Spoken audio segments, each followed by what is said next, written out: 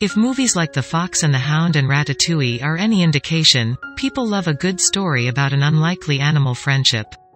Every moment of these films, the friends' first meeting, their first fight, their adventures, warms the heart, mainly because you just know that the friendship between a grown man and a rat wouldn't happen in real life.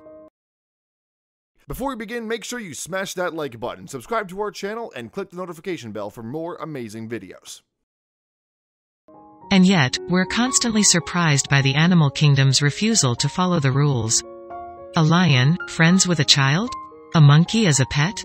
These are things that should only exist in Disney movies, but one South African farmer saw for himself just how true to life these movies can be. In certain parts of South Africa, it isn't unusual to find yourself face to face with a fanged, horned, venomous animal. In the place where elephants freely roam, residents are used to seeing what we would consider to be unusual sights. And yet, something about what one man saw on November 17th struck him as odd. As a South African farmer, it took a lot to shake him, but then he saw the crumpled, oddly shaped figure in the distance. It was a giraffe, and it was just a couple days old. The animal looked up at him with heavy, doleful eyes, and the farmer knew he had to call the closest rescue organization. Unfortunately, the giraffe wouldn't exactly fit in with the nearest one. The closest organization was called the Rhino Orphanage, located in Limpopo. Their specialty, obviously, wasn't in giraffes, especially in young, barely clinging to life giraffes. But then they heard the farmer's story, and immediately headed over. For the first 18 hours, the rescue team prepared for the worst. The baby was so sick, he became comatose. Like the giraffe's mother had done, abandoning the sick baby would have been the logical move. But the rescue team refused to give up. Dr. Pierre Bester installed an IV catheter, which provided the giraffe with fluids and nutrients he needed to survive. All they could do was wait for signs of life, and the doctors weren't waiting alone. As soon as the giraffe had arrived at the rescue center, one animal was obsessed with him, and it wasn't one of the rhinos. Instead, the rescuers were shocked to find Hunter the Belgian Malinois sitting with the baby giraffe. As the giraffe struggled to regain consciousness, Hunter lied by his new friend's side. Maybe it was Hunter's compassion, maybe it was the IV medication, or maybe it was a combo of all three, but after hours of waiting, the giraffe finally stirred, and opened his eyes. Though the rescuers were delighted, no one was happier than Hunter, whose best friend was finally awake. But just because Hunter liked the giraffe didn't mean the feeling was mutual. But as soon as the giraffe locked eyes with the pup, they were inseparable. Just when we thought it couldn't get any cuter, sweeter, and more heartwarming, this happened, said the Rhino Orphanage of a tender moment they caught on video. In the video, the two friends are side by side, cleaning each other and snuggling. For a newborn animal who days before had been on the brink of death, the giraffe was certainly looking lively, and he needed a name that reflected his curious, vibrant personality. So, the rescue organization named him Jazz. From then on, Jazz and Hunter were never without the other. As with anyone recovering from a serious illness, though, life wasn't always snuggles and hugs for Jazz. The rescuers at Rhino Orphanage knew that Jazz's road to recovery would be rocky, especially since the baby was abandoned by his own kind. There was no telling when he would fully regain his strength, or if he would at all. Jazz's journey back to health needed to begin with a single step. He managed to stand up a few times with the help of our carers, the orphanage stated. But he walked on, very unsure legs, totally unaccustomed to his own spindly limbs. Baby giraffes are notorious for being labor-intensive, the Rhino Orphanage wrote on Facebook. Even with Hunter to keep Jazz company, the rescuers had their work cut out for them, especially given one of Jazz's unique characteristics. Well, it was unique to the rescuers, that is, Jazz's imposing height was proving to be a challenge, since they were used to dealing with rhinos. But they knew Jazz was worth the extra effort and gave him days of intensive care. A week after his rescue, the employees at Rhino Orphanage went to Jazz's pen to see how he was doing. At first, they were delighted. He was standing up, but his neck was sticking out of the pen at a strange angle. Luckily, Jazz wasn't in any danger. On the contrary, when the rescuers saw what he was doing, they quickly started to film. He was munching on acacia leaves. They posted the adorable video to Facebook like the proud parents they were. The only one prouder than the rescuers was Jazz's partner in crime, Hunter. The bond and understanding between Jazz the giraffe and Hunter our Belgian Malinois is astonishing, the rescue group wrote. But the friends may not be together forever. Possibly soon he will be able to go home, said orphanage worker Janie van Heerden. We hate to imagine Jazz and Hunter apart, especially since they've grown so close since Jazz arrived at the orphanage. We're hoping that Jazz and Hunter somehow stay together. After all, Hunter was there for Jazz when he was at his lowest, even though they were different species. To keep the friendship strong, the Rhino Rescue can look towards other organizations for advice. Don't Forget Us, Pet Us, was an animal sanctuary in Massachusetts, and for a long time, it was the home of a blind cow named Baby. Limited by her inability to see, the staff knew she'd likely need care for the rest of her life. Luckily for her, the sanctuary's owner, Deb Devlin, went above and beyond to give Baby the round-the-clock care she required. While Baby was generally content, something wasn't quite right with her. The staff was at a loss. Was she lonely? There weren't any other cows for her to befriend at the sanctuary, after all.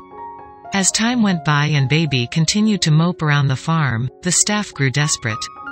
Then, they had a revelation. What if they introduced Baby to another animal entirely? Enter Lulu the pig, whose legs were accidentally broken by her mother when she was just a piglet. Though Lulu and Baby were different species, they both had special needs. The staff was willing to bet their unique experiences gave them a gentleness and intuition that would mesh well. Not only did Baby and Lulu both have disabilities, but they had similar backgrounds, too. Having been rescued from slaughterhouses in the United States, they seemed to share a similar demeanor. There was only one way to tell if they'd become friends: have them meet. Much to the staff's delight, Baby and Lulu immediately bonded. I had tried to pair Baby up with other animals, and it just didn't work, one of the caretakers explained. I didn't think the pig would be aggressive to the cow, and the pig was plenty sturdy. If the cow accidentally bumped into her, Lulu would be okay, Deb also explained. She and the rest of her staff kept their fingers crossed that this unlikely friendship would work out. For the next 8 years, Lulu and Baby would form a tight bond. The staff often referred to Lulu as Baby's seeing eye pig. During that time, they were rarely separated and they displayed a friendship that astounded everyone who worked at the sanctuary. While many of the other animals at the facility had free range to go and do as they please, Lulu and Baby were different. They had to learn to have fun much closer to home than the other animals due to their respective disabilities. Luckily for them, that wasn't an issue. Baby and Lulu did practically everything together. Even mealtime wasn't just a routine activity, it was a chance to chow down with a friend.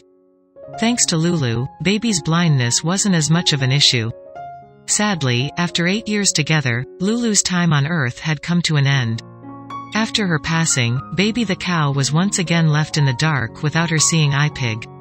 What was she going to do without her best friend to help her get around? Baby's demeanor changed almost instantly. After Lulu's passing, Baby mooed for 2 days. She also walked in circles frantically, Deb recalled. She was unable to walk straight or she would hit fencing. I tried to pair her with a sheep, a goat, but nothing worked at all. Growing worried, Deb attempted to have Baby mingle with various other animals, but nothing seemed to be able to replace her lost friend. Yet, just when all hope seemed lost, another rescued animal arrived at the sanctuary. It was a baby calf. The sanctuary staff hoped to get the 2 animals acquainted immediately. The day the calf arrived, I had set up 2 small areas divided by an 8-foot gate. I was hoping to acclimate the 2 side by side first, Deb explained. Deb hoped the animals would become used to being around one another. Baby could get used to her noises, movement, smell, sounds. She was so in tune to those things, not having her sight. Deb was anxious, but she was about to learn that she didn't have to be. When the calf unloaded into her small pen, she was nervous and timid. She quickly saw Baby and she blasted that gate off its hinges. Deb recalled. It was still secured on one side by a chain, so she jumped the 4-foot width of the gate and ran to Baby's side. And just like that, Baby's spirits were up. The spunky new arrival, who'd escaped a slaughterhouse just like Baby, took one look at Baby before she set off like a rocket for the cow. Any worry they wouldn't get along was immediately tossed aside. Of course, no animal could replace Lulu. Still, Baby took the little calf under her wing, so to speak, protecting her and doing all of the things that Lulu once did for her. It was as if she was the little cow's official tour guide.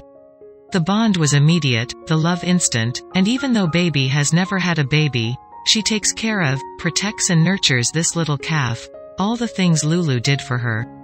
It is so incredible, Deb said happily. Now, the rescued cows could recover together. While Baby's friendship with Lulu was truly one of a kind, it seemed as if she found a way to continue that with her new friend. Of course, she would always have her beloved Lulu in her heart. After all, pigs make the best of friends. Just ask these two animal lovers, Steve Jenkins, a real estate agent and bagpipe player, and his husband Derek Walter, a magician. When Steve received a phone call from an old friend in the summer of 2012 asking if he wanted to adopt a micropig, he was hesitant. Micropigs have become a trend, and it doesn't take much thinking to understand why. The little piglets are absolutely adorable, not to mention they're definitely a unique pet compared to cats and dogs. Still, did Steve really want to adopt his own? After all, he and Derek had already taken in 2 rescue dogs, 2 cats, a turkey, and some koi fish. Would there be room for another 4-legged friend? He said he needed to think about it. A few days later, however, he received another call. The woman on the phone said that she needed Steve's answer as soon as possible because other people were interested. It was enough to make Steve bite the bullet. With Derek at his side, he went to pick up their new pink baby. Her new dads named her Esther, and they saw how underfed and sunburnt she was. But once she was home she made a speedy recovery. She was adapting quickly to the busy household, playing with the other pets, eating normally and even using the litter box. Once Esther had some time to adjust, it was time for her to be checked up by a vet. The purpose of this was just to see if she was healthy, but the doctor noticed something that nearly knocked her dads off their feet. It was obvious to the vet that Esther's tail had been clipped, which is usually only done in commercial farming. However, micropigs aren't bred for commercial farming. In other words, it turned out that Esther was a regular old piglet. Whether the woman who contacted Steve had scammed him or if it was simply an honest mistake, Steve and Derek never knew. Could they raise a regular pig? How big would Esther get? Having already fallen in love with the piglet, they decided to keep her. She acted no different than the dogs did, well-behaved, most of the time, and extremely friendly. Although the vet had said she was underweight and would probably only become about 90 kilograms, or 200 pounds, she already weighed 250 pounds by her first birthday, and she was still growing. She loved every creature in the house, and they all loved her back. The family only grew larger after Esther's arrival, with the addition of another dog and even a turkey. Steve and Derek's hearts were so big, they couldn't resist. Once Esther was fully grown, she weighed around 550 pounds.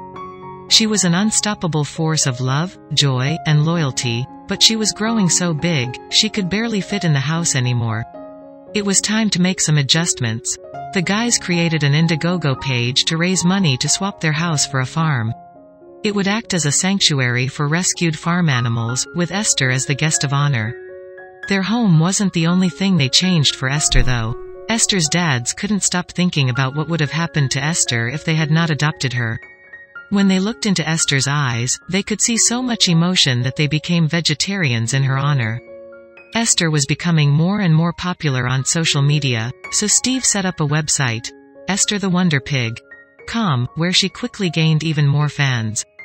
Steve and Derek realized that more people should learn Esther's story. In 2016, they published a book about their loving addition to the family, Happily Ever Esther. It detailed how she responded to her dads and her pet siblings, how they became crazy about her and how wonderful a pig can be. The book was incredibly successful, and Esther's story was now spreading like wildfire. It wasn't long until Steve and Derek were invited to present a TED Talk about their big little girl. Her story influenced many people, inspiring them to come visit her, convincing them to become vegetarian, or just shedding light onto the loving nature of pigs in general. Her dads called it the Esther effect. Does the couple regret adopting their not-so-micro-pig? Not for a minute. They are happy to see their sanctuary slowly fill up with more and more wonderful animals.